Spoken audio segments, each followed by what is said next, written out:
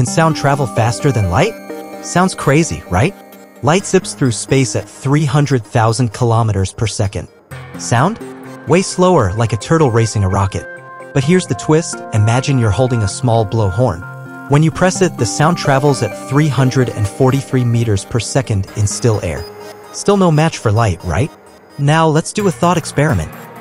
As wind speed increases, the relative speed of sound increases for a stationary observer. So what if wind reached speeds close to the speed of light? In theory, the sound wavefront could approach the speed of light relative to an external observer. But practically, this is impossible. Why? Because sound needs a medium and air is made of molecules with mass. Those molecules can't move at light speed.